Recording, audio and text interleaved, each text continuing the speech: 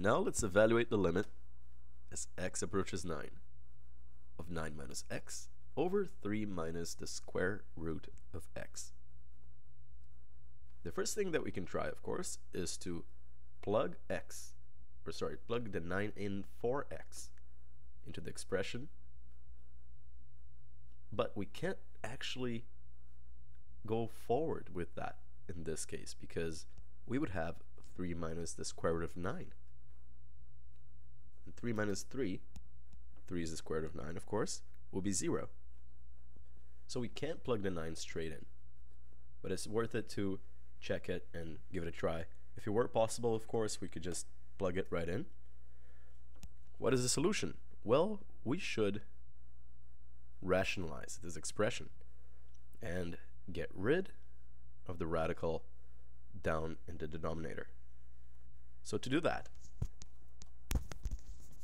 I'm just going to multiply the fraction by 3 plus root x over 3 plus root x. And where did this come from? Well, this is the conjugate of 3 minus the square root of x. I hope you guys remember your perfect squares. Remember, x squared minus y squared factors into x plus y times x minus y. X plus y and x minus y are conjugates. So essentially we just switch the signal in the middle of the binomial. And of course, because we don't want to change this fraction, we're just actually multiplying it by 1. So whatever goes down at the bottom goes up top. Right, so where is this taking us? Well, patience, young one. Now let's multiply top, then bottom, bottom.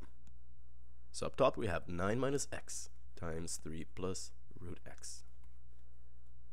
And down below we have 3 minus root x times 3 plus root x. In the next step, I'll expand this. But I won't expand the top.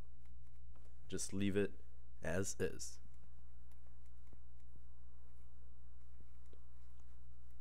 Okay, so up here we have the same thing. And yes, we do have to copy the limit as x approaches 9 in every single step of evaluating the limit. Okay, so down below, 3 minus root x times 3 plus root x. 3 times 3 is 9. 3, of course, I'm expanding this, right? 3 times the root of x is just 3 root x.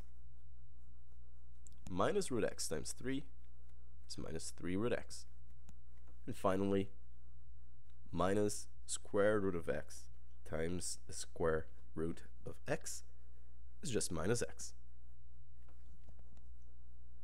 And look at this. These two cancel out. 3 root x minus 3 root x is just 0. So down at the bottom, we end up with 9 minus x. And of course, we did this on purpose. That's why we picked 3 plus root x over 3 plus root x to multiply the fraction. That way we got rid of the radical down at the bottom. Fantastic, isn't it?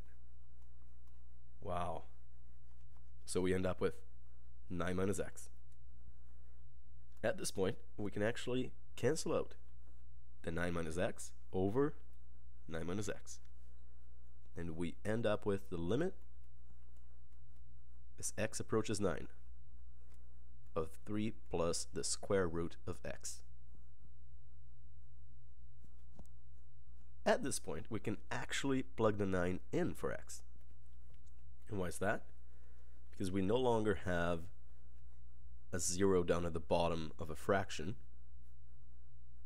which made that impossible initially, right? So 3 plus 3, because the square root of 9 is 3, is just 6, and this is the limit. That's it.